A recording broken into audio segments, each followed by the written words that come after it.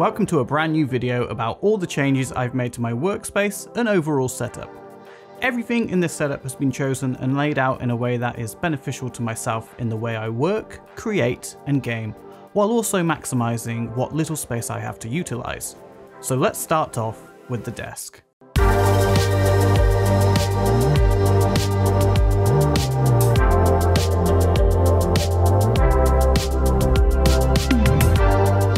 There aren't too many big upgrades from the last video, but there are a lot of small ones which make a big difference. The main build of this desk setup is currently unchanged from last year. I'm still using the Ikea Besta kitchen worktop that is sitting on top of the FlexiSpot E7B standing desk frame. This combination has been absolutely fantastic. It's sturdy, strong, and with the E7B I can adjust the height for the perfect seating position. When I've sat down for too long and my Apple Watch starts telling me to stand up, with the touch of a button, I can raise the desk and go into a standing work position.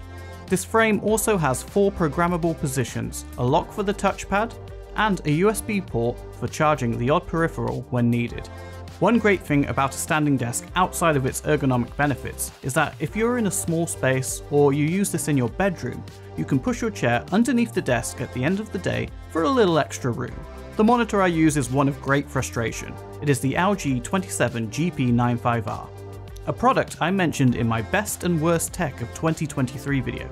I talked about all the pros and cons of this monitor and why it's so great, but so awful at the same time. To summarize, it has a 4K 144Hz panel which gets very bright and has some excellent color accuracy, but unfortunately it suffers from occasional screen flicker and some burn-in despite not being an OLED panel. On top of this is the BenQ screen bar. I have been using it for a very long time now. I've said so much on this in the past, but if you're new to this product, it reduces eye strain and brightens up your workspace. I have the monitor mounted to a budget arm, and when it comes to monitor arms, don't be afraid of some of the more affordable ones.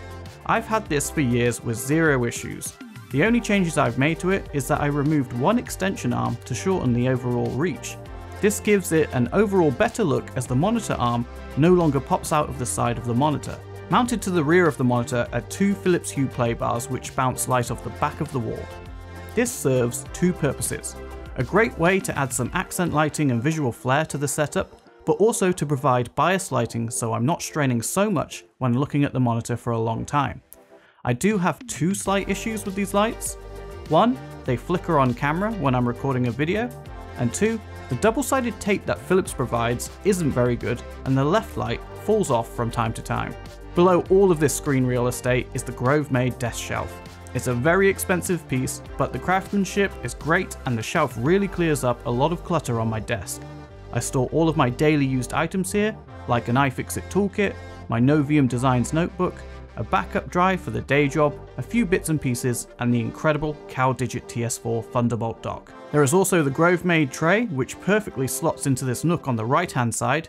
Here I keep odd bits and pieces that I may need to use at any time, like my USB thumb drives, the microphone for my gaming headset, spare pens, Apple Watch straps, and more.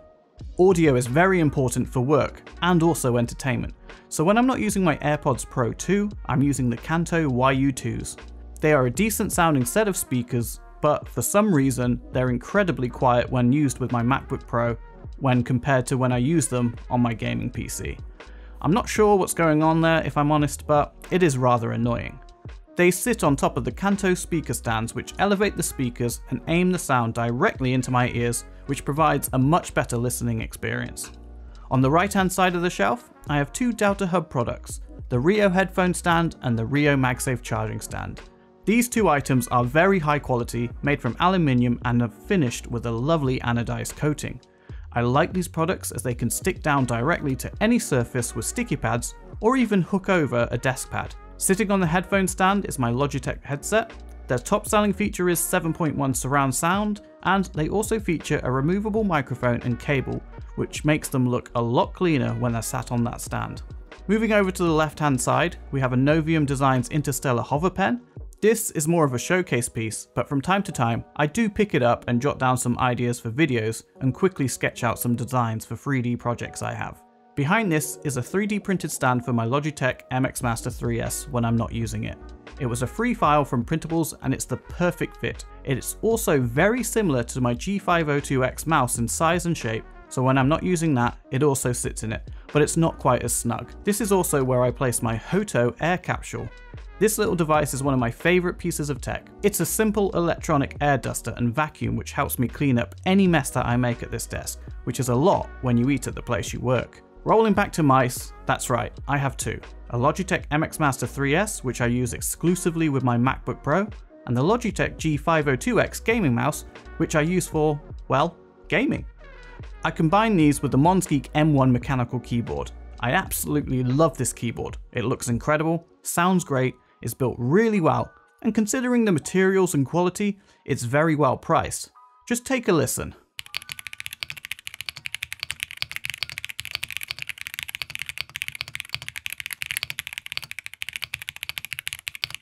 It is a really great keyboard overall, and it's definitely worth checking out. But my peripherals do not end there. I recently picked up the Apple Magic Trackpad in black. Why?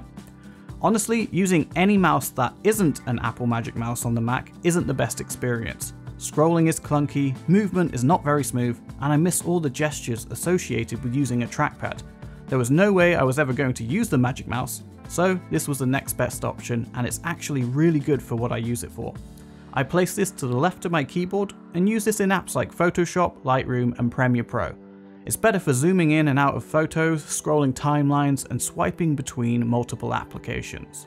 Just above this is another DeltaHub Rio product. This time it's the vanity tray, which I use to store my AirPods Pro and a penknife that I happened to pop out of a Christmas cracker many years ago. Once again, this tray is very good quality, but rather expensive. Now there is one very big visual change to my desk, and that is the lack of a desk pad. I used to be a big advocate for desk pads. They added a lot of protection to your desk and a large surface to place your keyboard on, and provide an even bigger surface for you to use your mouse with. However, recently I've decided I wanted to see a bit more of the actual desk. Now don't get me wrong, my Grove-made desk pad was great, but I accidentally spilt super glue on it and it's now ruined. So what did I do? I recently picked up two items to replace it, the Logitech PowerPlay mouse pad and the Glorious keyboard pad. The Glorious keyboard pad is great for smaller keyboards like my Monsgeek M1. It dampens the sound, protects your desk, and looks pretty much invisible when you've got a chunky keyboard on it like mine. And the PowerPlay mousepad is the perfect size mousepad for me, while also doubling up as a Lightspeed wireless receiver for the mouse and providing 24/7 wireless charging for my G502X mouse. If there was one thing I wish this could do on top of everything it can already do, it would be to charge my MX Master 3S. But unfortunately, Logitech and Logitech G do not collaborate, so I'll have to continue using a USB-C cable for that one. Now underneath the desk is pure organized chaos. What I mean by this is, it's a huge organized mess of wires and peripherals that power everything on this desk. Firstly, we have the USB switch mounted behind my standing desk control panel. I use this to switch my Kanto speakers between my PC and my Mac. That way, no matter what machine I'm using, I can take full advantage of those speakers without having to unplug them from one computer and plug them into another. Everything that is powered is hooked up to this new Belkin surge protector. I decided to upgrade from the previous version of this surge protector because it lacked any sort of holes to mount it. I was constantly having issues where the heavy duty Velcro tape I was using would fall off no matter how much pressure or tape I applied. I've learnt that Velcro tape is great for individual items and works best when they're mounted sideways, but if you're mounting something upside down with a bit of weight and holding several plugs, it just doesn't work. A few other reasons why I upgraded the surge protector was that they shrunk the overall size and moved to supporting 30-watt USB-C charging. These two ports provide enough power to charge my phone with a Rio MagSafe charger and also power my BenQ screen bar. If that was not enough, the surge protector also includes a great warranty that will pay out up to £60,000 if any of my devices were to get fried while plugged into this outlet. And finishing off my desk portion of this video, I have a Philips Hue gradient light strip on the back of my desk and a Herman Miller Aeron chair. These chairs are ridiculously expensive, brand new, but if you're lucky, you can find some absolute bargains on places like Facebook Marketplace. This one cost me £20 secondhand and it's in great condition. I've been using it for several years and my back thanks me for it. Moving over to my Ikea Fjällbo shelf, I can honestly say that not much has changed in terms of this shelf, or what is going on. I still have the same M1 Pro MacBook Pro from my last setup that still sits snug in this lovely Grove-made laptop stand. Behind it is the same OWC RAID enclosure with another Philips Uplay bar on top. This one is mounted to an angled 3D printed stand, and these are all connected from the shelf over to my desk and into the CalDigit TS4 using a 3-meter Apple Thunderbolt 4 cable. There's also the same Ikea fishbowl light with the Philips Hue bulb, storage boxes from Ikea, and of course, fake plants. However, on the left-hand side of the shelf, there is 3 changes. I now display my old keyboard using a 3D printed stand, and I picked up a UFi 2K indoor camera, which I use to monitor 3D prints when I'm away from home. This little camera is cheap, extremely reliable, and integrates with Apple HomeKit. So no matter where I am in the world, as long as I've got an internet connection, I can access this camera.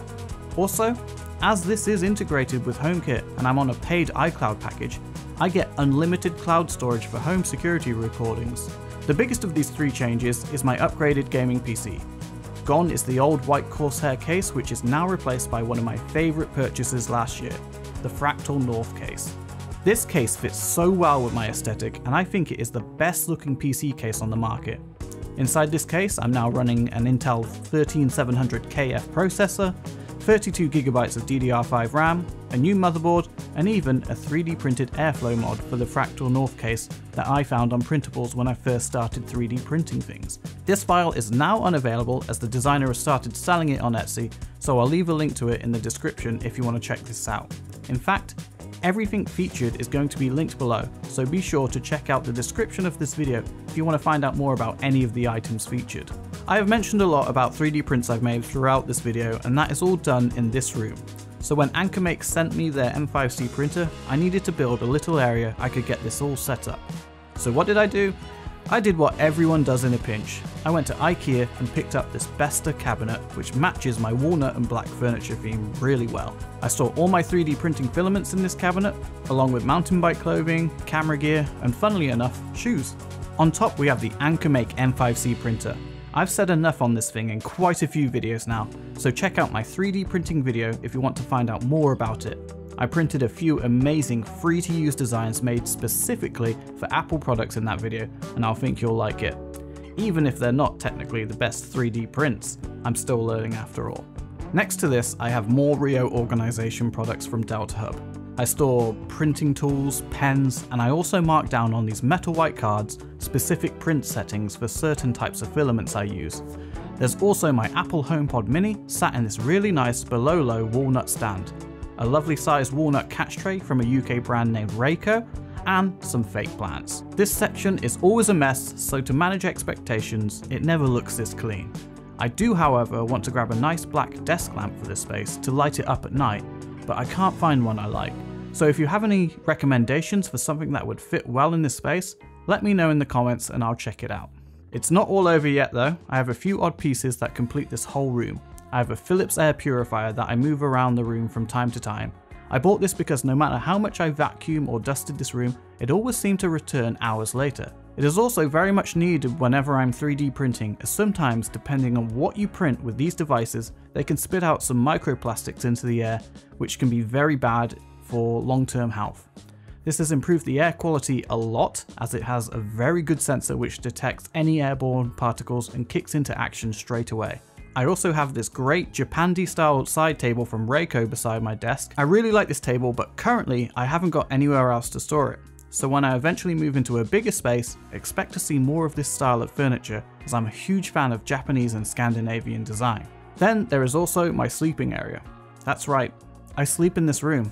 I did say at the start I had a small space to work with, and the reason is, it's also my bedroom. I have a basic bed frame I found on Amazon and a really nice mattress I purchased from Ikea recently.